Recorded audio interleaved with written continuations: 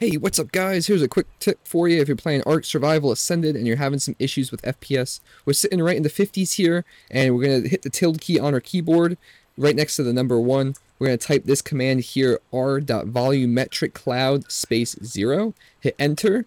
This will remove all the volumetric clouds in your game. Now there is still some clouds there and it still looks pretty good in my opinion, but if you're going to net between 40 and 50 FPS, it's definitely worth it. You don't have to worry about tweaking any settings or anything like that. The only caveat is every time you reload the game, you will have to enter this command. But good news is you hit that tilde key again, hit one of the up and down arrows on your keyboard, and you can pop that right back over and it shows all your recent commands. Or if you'd like to turn the clouds back on, all you have to do is type that command with put a 1 instead of a 0 and hit enter and you're good to go.